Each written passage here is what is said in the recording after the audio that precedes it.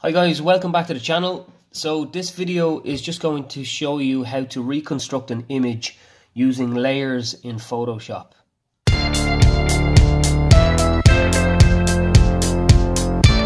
So customers come to me with these fridges. These contain a keg of beer. There's a tap on the top for pulling your pint. The fridges in reality are a little bit plain and they look like this. So they have a silver front and black back, black sides. So we're going to put a logo on the side and we're going to wrap the front, okay? So customer wants them to look like this. Coors one, Guinness, and then we've got a Carlsberg one as well. But I'm going to work on the Coors one, okay? Because this image is really hard to find. These images are quite tall, so it's 30 inches high. And like I said, I cannot find an image that is good enough to print.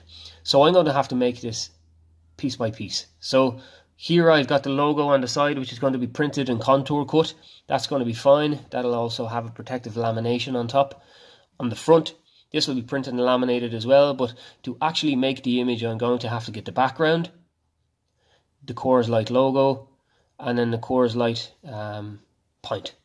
So it has to be made in 3 layers. There's no other way of me doing this image. Okay, so I'm just going to show you now how to do that.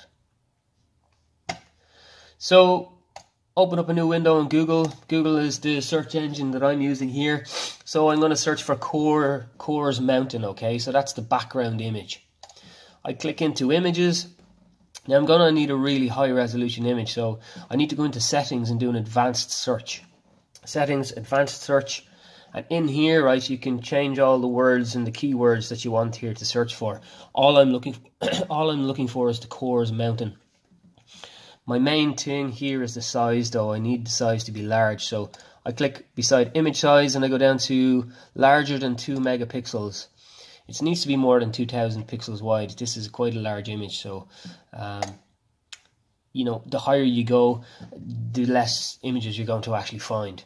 Okay, so I search it down here. Okay, right, so here's an image. This looks really good because I need the mountain peaks to be at the top so I can put the logo here and the point down at the bottom. So this is the images I'm going to use, okay? So I'm going to save that image on the desk in my folder. So I saved that in my folder there. Now what I need to do, if I go back to the image, I need to get the Coors Light logo. So the Coors Light logo as an EPS vector. And what I'm going to do is I'm going to search on brands of the world.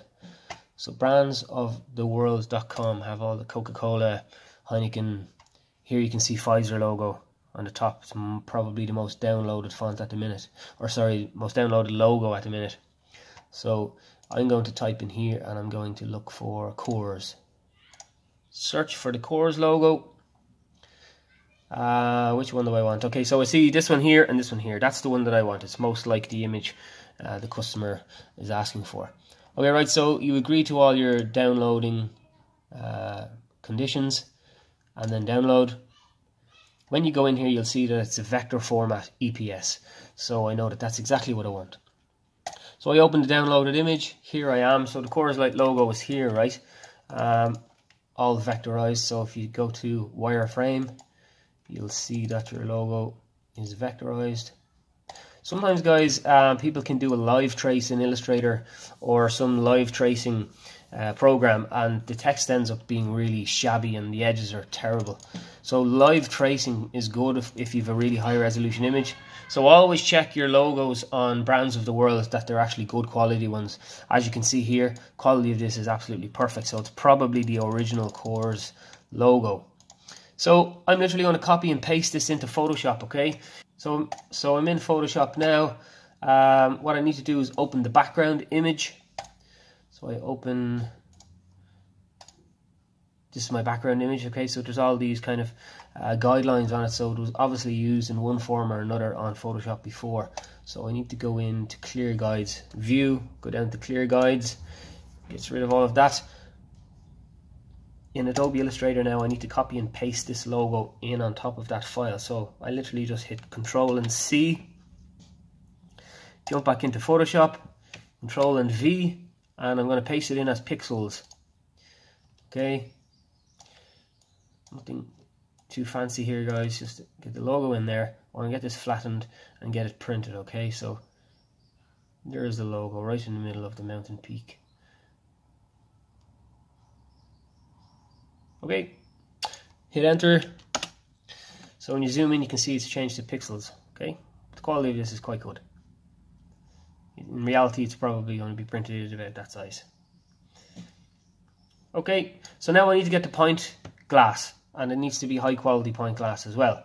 So what I need to do is do another search for a Coors point, Coors draft. I'm going to hit Coors draft, okay? Images, and again settings, advanced search. I'm looking for maybe about 1000 megapixels here, so sorry, 1 megapixel, so anything over 1000 pixels should be good enough for this. Okay, so larger than 1024 pixels and above. Okay, so here is this looks really nice. This one here doesn't have the word light on it, but still it should work. I can drop the Coors Light logo on top there and it'll look fine anyway. Oh, here's another one. I'll save that one into my folder, and then in Photoshop, guys, you can search for images that have transparent backgrounds, okay?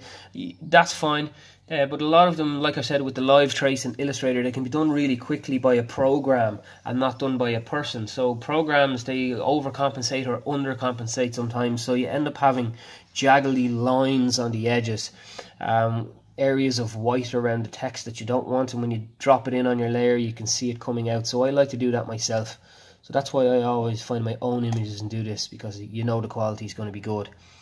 So I'm going to go in here and open that point. Okay, so the quality of that is really poor.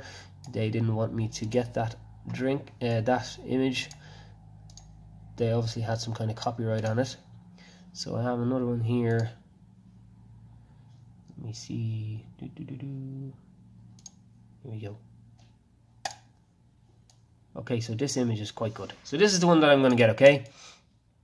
So guys, the simplest thing to do is literally type around this using my Lasso Tool. So over in Photoshop on my Lasso Tool, okay, I'm going to select my, it's called a Polygonal Lasso Tool, okay? So this is the one that works with lines. Check up the top that you don't have it feathered. Okay, I don't want any feather on the edges, so I don't want it soft. I want it really crisp. So I literally zoom in, guys, and like I said, there is faster ways of doing this. You can use the magnetic lasso tool, but like I said, it overcompensates and undercompensates sometimes, and it misses areas of the image. So at least if you do it by hand yourself, you know, you can go inside the lines, so you don't have any funny shading. So I'm going to blast across this now.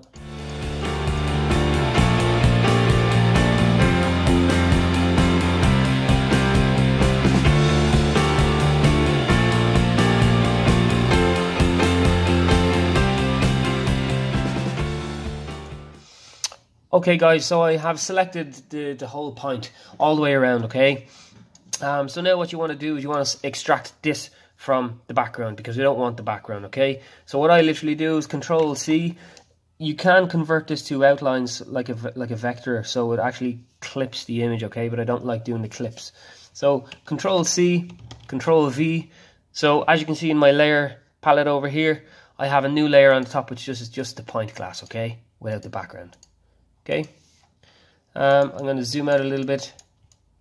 Guys, this job is going to be nice and quick, so I'm not doing any kind of feathering around the edge or any fancy business, okay? All I want is that point, literally just that, okay? But as you can see, I don't have the word light here, so I need to put the word light in there. So I'm going to go back here into this image, use my Polygonal Lasso Tool again. Literally just go across the word light here. Again, nothing funny, no really fancy tips or tricks. So Control C again in here, back into the other one. Control V, okay. Edit,